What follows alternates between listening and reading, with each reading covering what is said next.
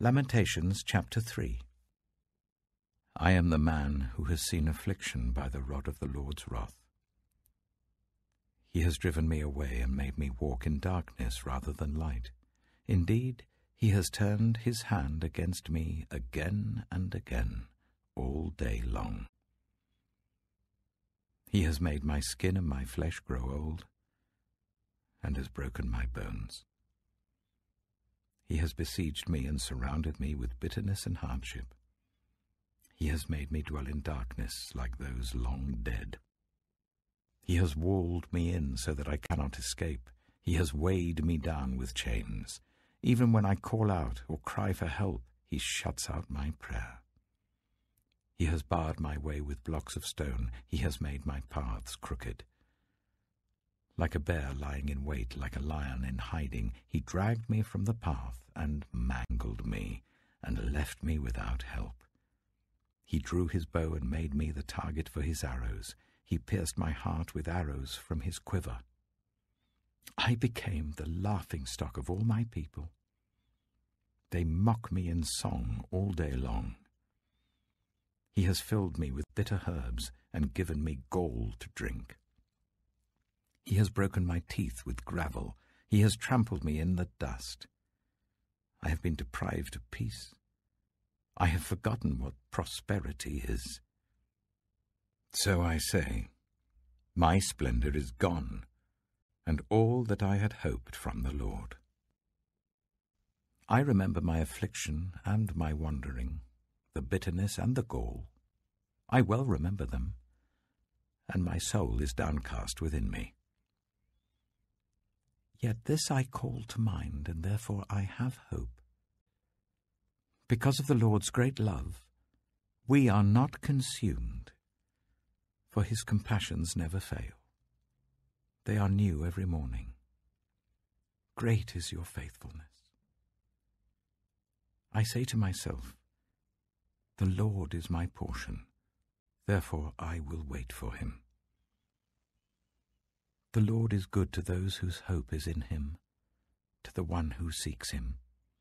It is good to wait quietly for the salvation of the Lord. It is good for a man to bear the yoke while he is young. Let him sit alone in silence, for the Lord has laid it on him. Let him bury his face in the dust. There may yet be hope. Let him offer his cheek to one who would strike him, and let him be filled with disgrace. For no one is cast off by the Lord forever. Though he brings grief, he will show compassion. So great is his unfailing love. For he does not willingly bring affliction or grief to anyone. To crush underfoot all prisoners in the land, to deny people their rights before the Most High, to deprive them of justice. Would not the Lord see such things? Who can speak and have it happen if the Lord has not decreed it? Is it not from the mouth of the Most High that both calamities and good things come? Why should the living complain when punished for their sins? Let us examine our ways and test them, and let us return to the Lord. Let us lift up our hearts and our hands to God in heaven and say, we have sinned and rebelled, and you have not forgiven. You have covered yourself with anger and pursued us. You have slain without pity. You have covered yourself with a cloud so that no prayer can get through. You have made us scum and refuse among the nations. All our enemies have opened their mouths wide against us. We have suffered terror and pitfalls, ruin and destruction. Streams of tears flow from my eyes because my people are destroyed. My eyes will flow unceasingly, without relief, until the Lord looks down from heaven and sees. What I see brings grief to my soul, because of all the women of my city. Those who were my enemies without cause hunted me like a bird. They tried to end my life in a pit and threw stones at me. The waters closed over my head, and I thought I was about to perish. I called on your name, Lord, from the depths of the pit. You heard my plea. Do not close your ears to my cry for relief. You came near when I called you, and you said, do not fear. You, Lord, took up my case. You redeemed my life. Lord, you have seen the wrong done to me. Uphold my cause. You have seen the depths of their vengeance, all their plots against me. Lord, you have heard their insults, all their plots against me, what my enemies whisper and mutter against me all day long. Look at them. Sitting or standing, they mock me in their songs. Pay them back what they deserve, Lord, for what their hands have done. Put a veil over their hearts, and may your curse be on them. Pursue them in anger and destroy them from under the heavens of the Lord. Lamentations chapter 4. How the gold has lost its luster, the fine gold become dull. The sacred gems are scattered at every street corner. How the precious children of Zion, once worth their weight in gold, are now considered as pots of clay, the work of a potter's hands. Even jackals offer their breasts to nurse their young. But my people have become heartless like ostriches in the desert. Because of thirst, the infant's tongue sticks to the roof of its mouth. The children beg for bread, but no one gives it to them. Those who once ate delicacies are destitute in the streets. Those brought up in royal purple now lie on ash heaps. The punishment of my people is greater than that of Sodom, which was overthrown in a moment without a hand turned to help her. Their princes were brighter than snow and whiter than milk, their bodies more ruddy than rubies, their appearance like lapis lazuli. But now they are blacker than soot. They are not recognized in the streets. Their skin has shriveled on their bones. It has become as dry as a stick. Those killed by the sword are better off than those who die of famine. Racked with hunger, they waste away for lack of food from the field. With their own hands, compassionate women have cooked their own children, who became their food when my people were destroyed. The Lord has given full vent to his wrath. He has poured out his fierce anger. He kindled a fire in Zion that consumed her foundations. The kings of the earth did not believe, nor did any of the peoples of the world, that enemies and foes could enter the gates of Jerusalem. But it happened because of the sins of her prophets and the iniquities of her priests, who shed within her the blood of the righteous. Now they grope through the streets as if they were blind. They are so defiled with blood that no one dares to touch their garments. Go away, you are unclean, people cry to them. Away, away, don't touch us. When they flee and wander about, people among the nations say, they can stay here no longer. The Lord himself has scattered them. He no longer watches over them. The priests are shown no honor, the elders no favor. Moreover, our eyes failed, looking in vain for help. From our towers we watched for a nation that could not save us. People stalked us at every step, so we could not walk in our streets. Our end was near, our days were numbered, for our end had come. Our pursuers were swifter than eagles in the sky. They chased us over the mountains and lay in wait for us in the desert. The Lord's anointed, our very life-breath, was caught in their traps. We thought that under his shadow we would live among the nations. Rejoice and be glad, daughter Edom, you who live in the land of Uz. but to you also the cup will be passed. You will be drunk and stripped naked. Your punishment will end, daughter Zion. He will not prolong your exile. But he will punish your sin, daughter Edom, and expose your wickedness.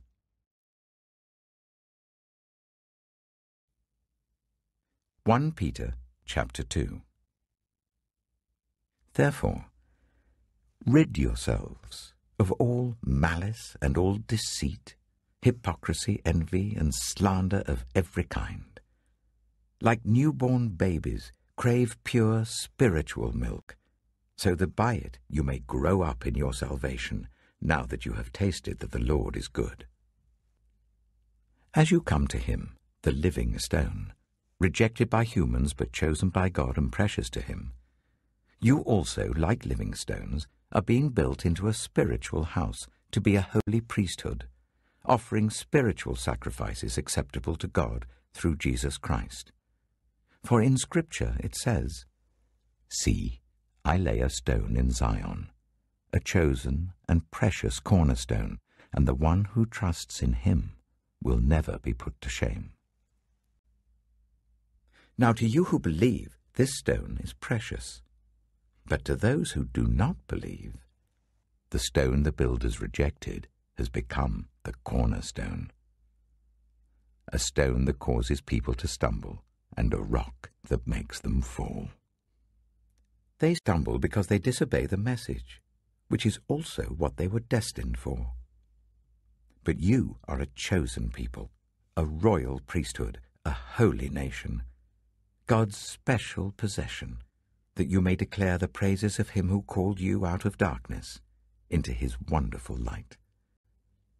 Once you were not a people, but now you are the people of God. Once you had not received mercy, but now you have received mercy.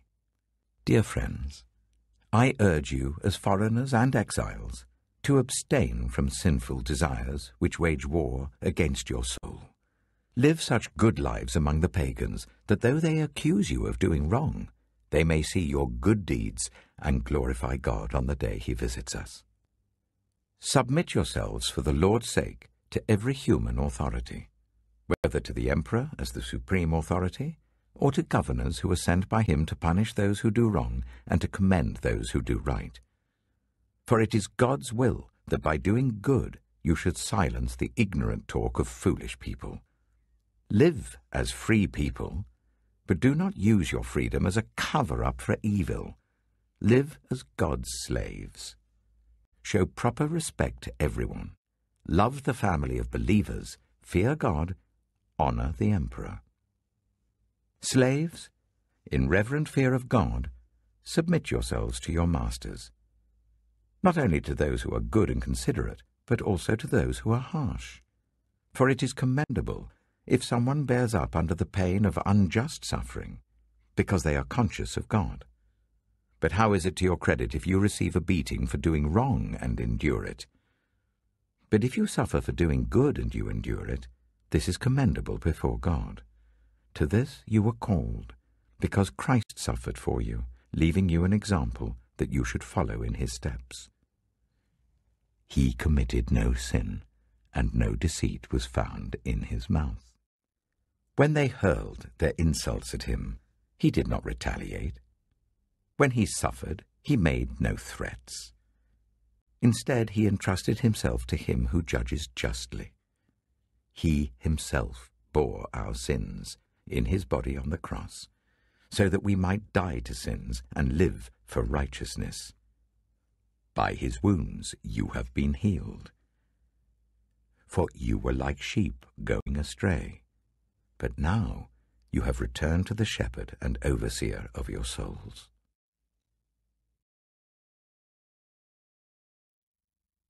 Psalm 106.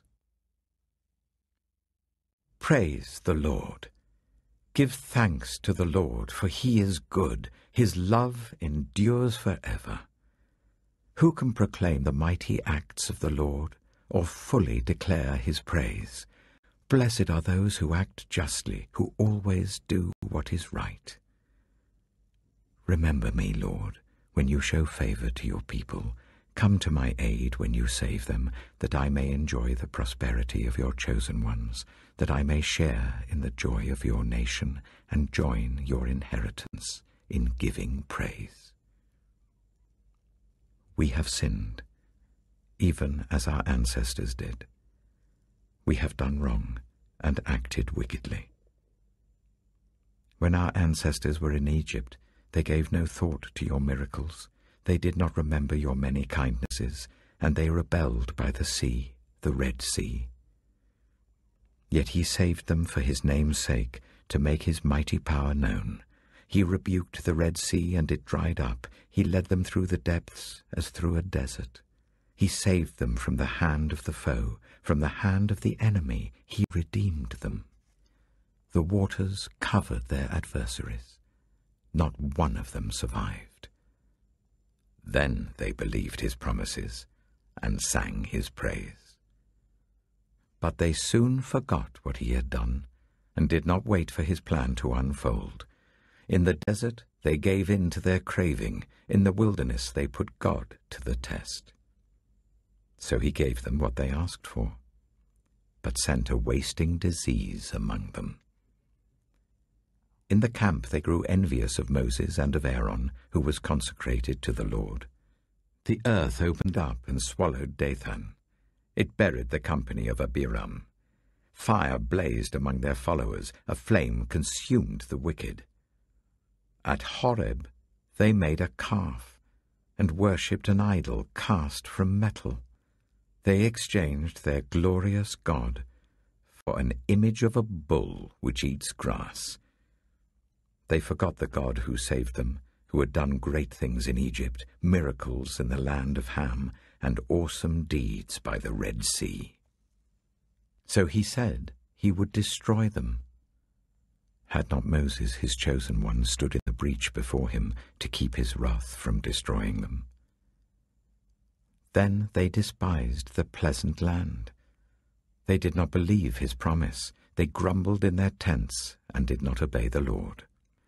So he swore to them with uplifted hand that he would make them fall in the wilderness, make their descendants fall among the nations, and scatter them throughout the lands. They yoked themselves to the Baal of Peor, and ate sacrifices offered to lifeless gods. They aroused the Lord's anger by their wicked deeds, and a plague broke out among them.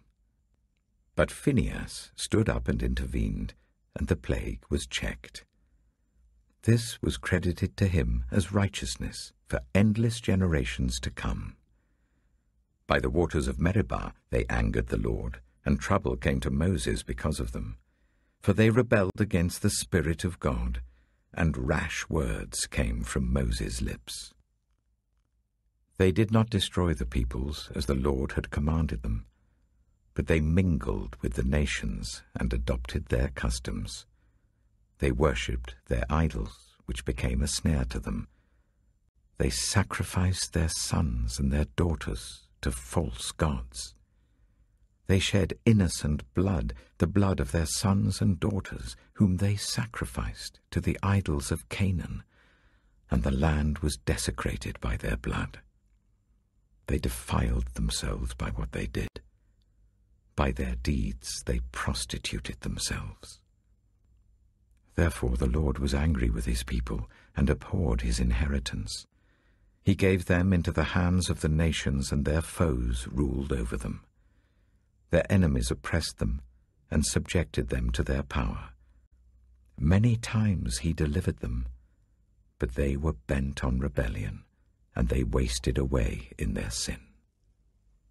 Yet he took note of their distress when he heard their cry.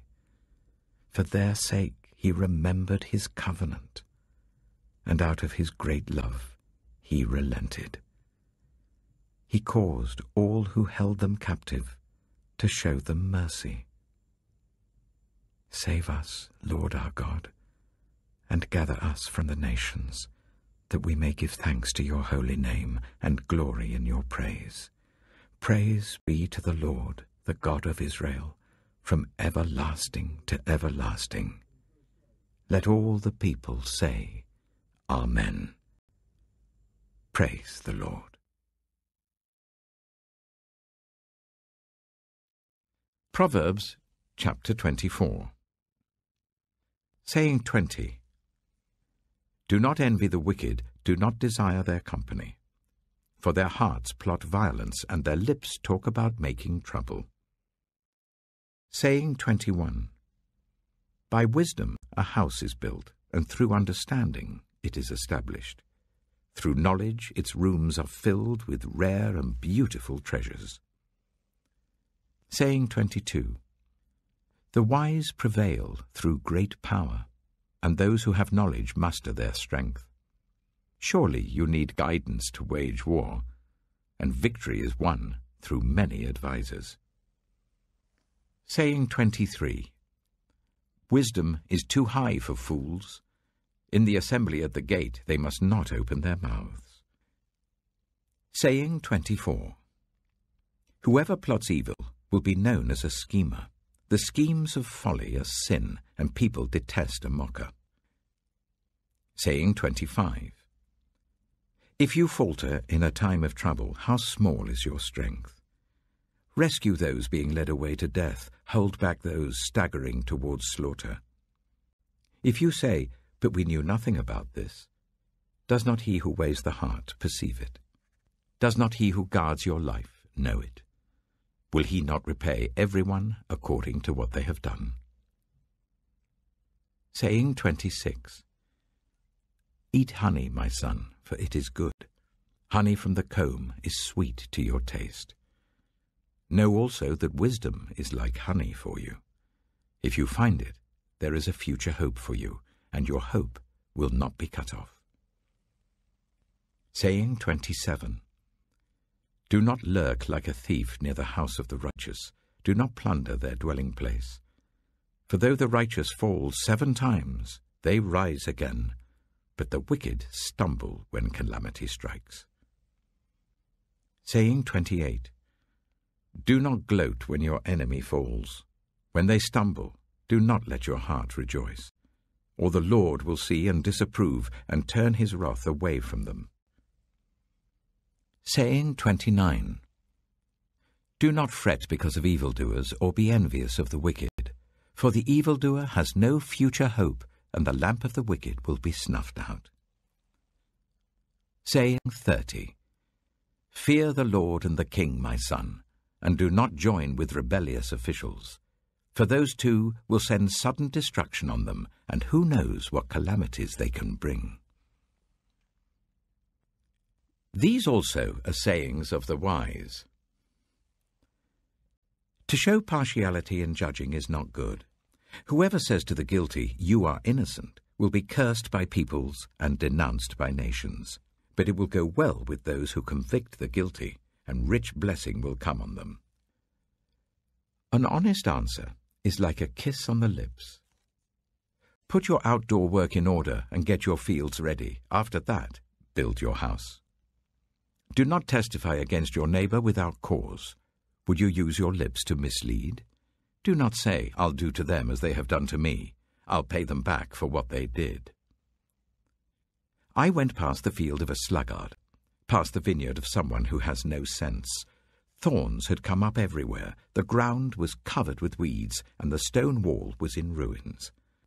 I applied my heart to what I observed, and learned a lesson from what I saw.